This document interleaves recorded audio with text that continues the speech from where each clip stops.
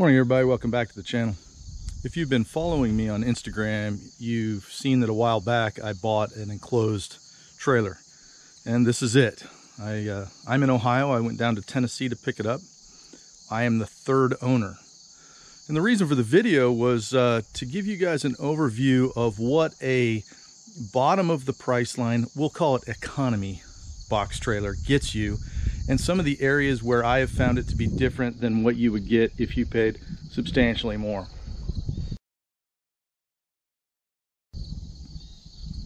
The price I paid on this on the secondary market was $4,700. I didn't even dicker with the guy. That was a good price. This trailer, as an economy trailer, brand new, I had priced at $8,400, and the wait time was going to be forever. Although this trailer has a manufacturer name on it, it's sort of my opinion through research that these are probably all made southeast of Atlanta. I could go down there and pick them up all day long. Lots of advertisements where you can buy them for about $5 grand. What $5 grand will get you is essentially this trailer, 24 foot long, 6.5 foot tall, with 7,000 pound axles, and that's not what this trailer is. This trailer is 24 foot long inside, not including the crown in the nose, not including this this aerodynamic taper in the nose. It's got 5,000 pound axles, giving it a load rating of 10,000 pounds. So this is the sticker. It's got the manufacturer name on it for whatever that's worth to you. You see it's 9,990 pounds. 10,000 is actually the magic number where licensing and some of that stuff, titling, starts changing. So these are all, including my big equipment trailer, they're all right below 10,000 pounds. You can see over here that the axles are 4,995 pounds, 5,000 pound axles. So front end's standard hookup, 2 5/16 ball, a manual jack. This is a pull-away battery backup for the brakes in the event that the trailer disconnects from the tow vehicle. This cable, which is hooked to the tow vehicle, pulls the switch out. The battery's got enough poop to engage the electric brakes, and she stops. Like most of them, it's got a little bit of stainless steel and aluminum on the front. Nothing special here. Basic marker lights. And this is where we'll talk about the first difference between an economy trailer and where you can spend more money if you want. And that is, this one has fasteners on the outside. So all the fasteners down the outside, that's the way trailers have been built forever and for eons. And what you'll see in some of the older ones is you'll see dirt marks below them, and as these screws start to rust, in fact there's cracking in this aluminum right here, you will see streak marks of rust down the sides. Newer ones, or ones where you've spent more money, they have no fasteners on the outside. The skin is bonded to the frame. So that's one of the places where you can spend some more money. Moving back here to the back, these are just standard stamped wheels. You'll notice these are 6-bolt wheels. That is a good indication that these are 10,000 pound axles. If these were 3,500 pound axles, making this a 7,000 pound trailer, you normally see these with only 5 bolts, not 6. But again, nothing fancy here. Looks like there might have been a wheel weight there at one time that took the paint off. But then again, looking at this other wheel, it's pretty apparent that the paint's just failing. While we're back here at the wheels, let's talk about the suspension a minute.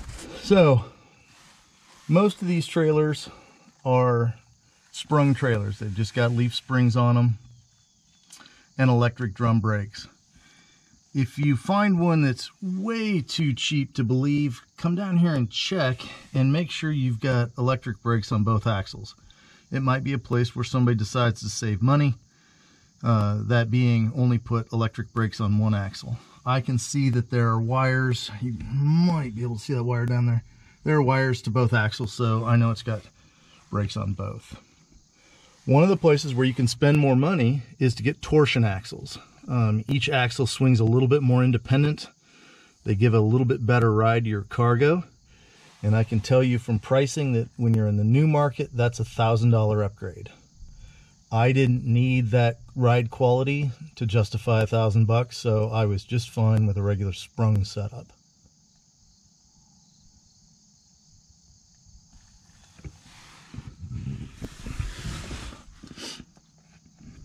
This particular trailer's got stamped steel frame members underneath it, or cross members I should say. And then it's got I-beam frame sections. It's doubled up here for quite a ways underneath the axle, and then it goes to single. So pretty standard stuff. What we're looking at here is the underside of the floor. The floor in these trailers, almost exclusively that I have seen, is 3/4 inch plywood. This is nothing special. You can see this is C-grade stuff. It's got open knots on the bottom, and there's nothing down here protecting it from road grime or moisture. Additionally, it means that there's nothing trapping moisture in here. So one of my plans is to spray the underside of this as well as the top side with a deck sealant, just to, if nothing else, make myself feel a little better. Because this is from the secondary market, you can see there's a little bit of rust on it. It's not bad, it's a little bit of surface rust. The two previous owners used it mostly for storage and moving household goods. Although when we see inside, you'll be able to tell that there's been at least a couple of cars in it. So let's talk about this plate here. Sorry about kind of the washed out colors. All this little plate here is, with these 4 bolts, is a little bit of reinforcement for where you'll see the tie downs on the inside. This is how they make it so they don't pull through. They don't appear to be welded. Maybe they are. Maybe I can see a little bit of a tack mark over there. It's just 2 pieces. They actually only hit one of them when they put the bolts in. 2 pieces of thin steel. Looks like it's 3/32 maybe. 1/8 of an inch. Nothing big or fancy. And in fact, something I noticed down here is the cross members back here on the dovetail, because we're at the back of the trailer, are actually smaller than the main ones by a couple of inches, and that's to maintain ground clearance as the tail frame member tapers down. All right, let's get out of the grass. So as I mentioned before, this trailer is 6'6" inside, or I don't know, maybe that's outside. That is the standard height. Anything above that, they'll charge extra in manufacturing. I looked at taller, but when we go inside, I don't know if it'll translate in the camera, I found 6'6" for my height, being about 5'10", is plenty. I don't feel like I'm crowded from the ceiling. It works good. The door is also where you can spend more money. This is just a standard, we call them gate hinges and bar lock kind of affair. If you want to upgrade this, you would probably upgrade it to an RV style latch. And you say, well, man, that looks like a pretty serious latch right there. It is. But what an RV latch gets you is an RV latch gets you usually flush mount to the outside. Okay, so this little bit of a lip here you don't have. But what it also gets you is it gets you a latch that you can unlatch from the inside. And you'll notice this doesn't have any kind of an inside latch. If you're wanting to convert this to something where you might spend the night in it, you want to be able to close and latch the door from the inside, that's a pretty handy feature. My solution to it is, if I ever want to close the door and be on the inside, I'll put some sort of a simple mechanical latch on the inside. So here's the basic entry, a little step up, and you're in the trailer. Here's the top of that plywood. Again, untreated. This is probably BC exterior grade plywood. God, I hope it's exterior grade. I don't see any grade marks on it, so I don't know. And again, an economy trailer, so nothing fancy. The sidewalls, I don't know if they're 1/4 or 3/8. I haven't made a hole in it. I know this little trim pieces here, if you can see them, are 1/4 inch. And nothing on the ceiling. Let's go talk about the back door a second, and that'll allow us to get some light in here, and we'll talk about the inside a little bit further. So this door's got a basic ramp back to it. Most of them do, that you'll see on the secondary market. And it's got a torsion spring and a pair of cables to help it come down. They've pretty much all got a little extra flap right here. No muss, no fuss.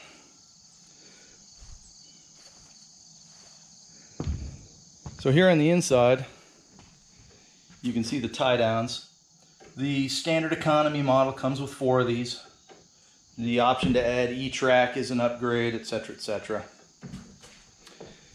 But this is what eyeball height, so you're at eyeball height now for a guy that's 5'10", in a 6'6" trailer looks like. I've got 6-8 inches above my head. It's really more than adequate. Unless you wanted to put something very tall in here, I think this is good. Previous owners added a couple of these little hooks on the sidewalls. Those wouldn't be standard in an economy model.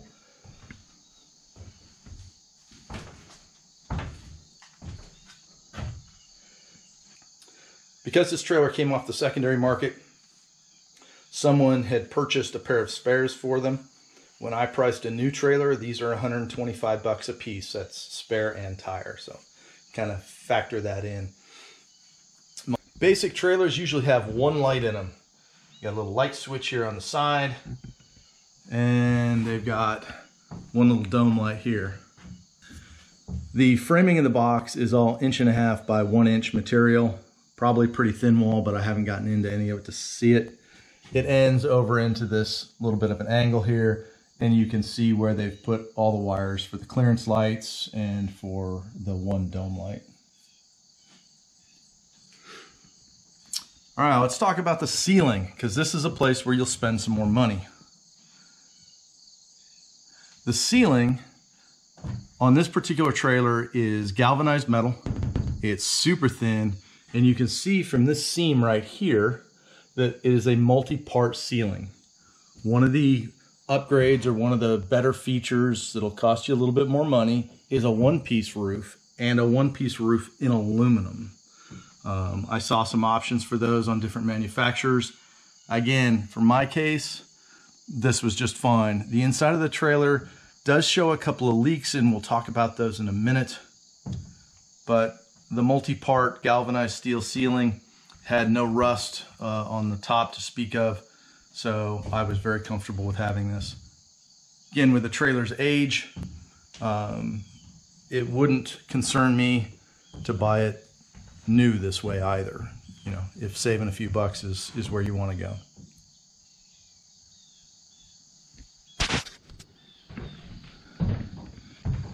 Here's the torsion spring for the back of the trailer for the ramp. I don't know if there are other options for these, so I can't speak to it. Aluminum corner molds, or corner trim back in here, and then on the outside. And this trailer has LED brake lights. All right, let's talk about what I've found in regards to a gently used 2010 box trailer, and the things that I'm going to be addressing that you might have to address as they age. First off, the hinges down here had been kind of neglected. There was some dirt packed into them, so it made the door shut hard, and they hadn't been lubed. So that's just simple PM maintenance, no fault of the trailer manufacturer. I also saw this when I bought it, this discoloration in the corner, and I brought a ladder with me when we went and looked at it, and I looked up in the corner, and it was a pretty easy fix. I'll show you that on the top side.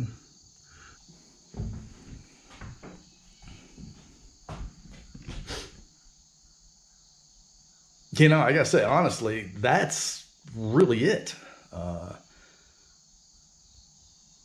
it's not. That's a lie. There was one other leak in this trailer, and I saw this, and you could see where this super thin little chintzy piece of Luan that they put up here had obviously soaked in some water. And the only purpose I can see for this piece of Luan is to stop things from banging, you know, stop this tin, which isn't affixed, from really beating itself to death. But here was the fail. This manufacturer, in all their infinite genius, put screws in back here from the top going down to hold this piece of Luan. That leaves a screw head directly in contact with the galvanized roof. So what had happened here on this side is it wore through just from vibration. Unlikely somebody stepped on it, but that is possible. I would highly recommend not walking on this roof. What happened is this screw head here, that's right up in here, just from vibration, wore through the galvanized roof and left a little pinhole. So the previous owner put a little bit of silicone on it. I'm going to change that out to a piece of butyl tape, which will do a better, longer lived job. You can also see that I put a piece of rubber roofing in here, and I'm going to do this over every screw just to stop that from further damage. Looking at the roof, it's entirely possible that I got something else going on here because I see a little discoloration. So I'll get up there and check.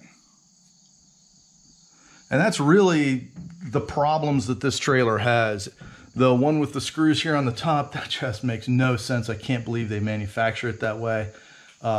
If you buy a trailer, check for those screws. Do something to insulate that screw head up here from the roof itself, and that problem will never happen. Economy trailers, your basic 6'6" trailer is going to come with one roof vent. This one came with one roof vent and one light. Honestly, with the door open and the back open, how many roof vents do you need? You really only need one. However, I like two, so I've got another one. In a future video, we'll be installing a second one of these back down here in the back. While we're talking about upgrades, the other thing we're going to do is we're going to add several more lights. In fact, we'll take this one out completely. I've got 4 LED lights that will go in here. I picked those up from an RV surplus dealer up in southern Michigan. I'm going to put those in across the top here, and then over here by the door we'll switch this out from a single place light. I've got a gang of 4, and I got plans for 3 of them already. All right, we've talked about the roof and its issues from the inside. So here we are on top, and you can see the seam here on top, the multi-part roof deal. That seam's looks like about every 4 foot. And then we talked about the leak back here in this corner. Where the roof comes into this piece of side trim, you've got this self-leveling mastic, and you can see based on where the water from condensation is sitting, there's low spots in this roof. And what had happened is right down here in this corner, so we're looking at the corner of the trailer, this had gotten pushed down and separated. And you can see I've got a little bit of pookie in here for now. I'll be doing that a little bit differently, but I noticed it and I wanted to get it squared away right away. Now, another upgrade. There are roof systems that roll over the edge and your seam is down here. Some of the premium trailers have a different roof to them. So this is the spot above that leak that was caused by the screw, and you can see the guy I bought it from, it put a little silicone up there, big blob of silicone. I'm going to change that just a little, but it's working for now, so I'm not going to worry about it. There's another place where you want to do a lot of maintenance. You can see the mastic, the self-leveling mastic that they put down is starting to crack and deteriorate. That all needs to be cleaned up. And in fact, that's entirely possible that that's where the damage is coming from on the inside, where we can see the discoloration. Other than that, the galvanized roof doesn't show any signs of rusting through. I'm pretty comfortable with this thing living a long enough life for myself. So let's go back inside and I'll show you what I plan on doing to this for upgrades and to improve its serviceability for myself. Additional upgrades to the inside, second vent in the roof, which I mentioned earlier, more lighting in the ceiling, This isn't going to be a work trailer, so it doesn't have to light up like daylight, but I would like more.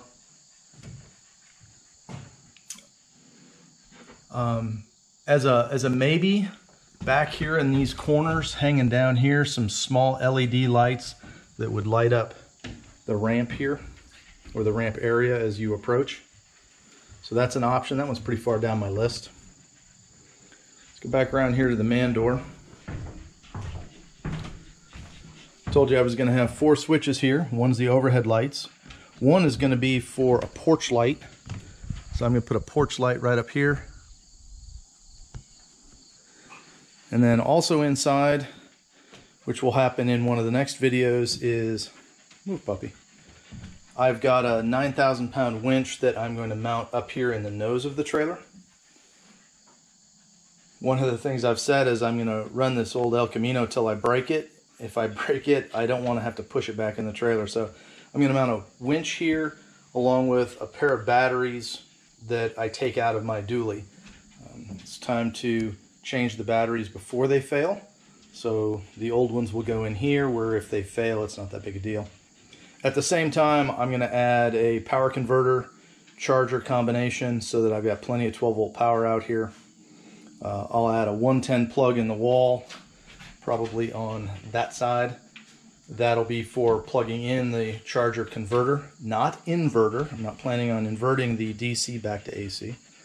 And then I'll run a couple of AC outlets in here just as it permits. I don't really want to run them on the surface, so that'll have to wait until I feel like taking some of the paneling off the wall. Additionally, I've dreamed up a little rack for these 2 spares that will sit on the floor over there. With the tapered nose, there's really no good place to put them on the tongue on the outside. Plus, then they're baking in the sun. I don't want to hang them on the walls of the trailer. They're pretty heavy, and going down the road, I'm afraid they would make the entire box here rack so badly that it would wind up cracking welds over time. So I've dreamed up a tire rack that I'm going to put over here in the corner where the weight's on the floor, and then that'll give me a place to hang chains or straps. So here on the outside, I mentioned that I want to put a little porch light up here.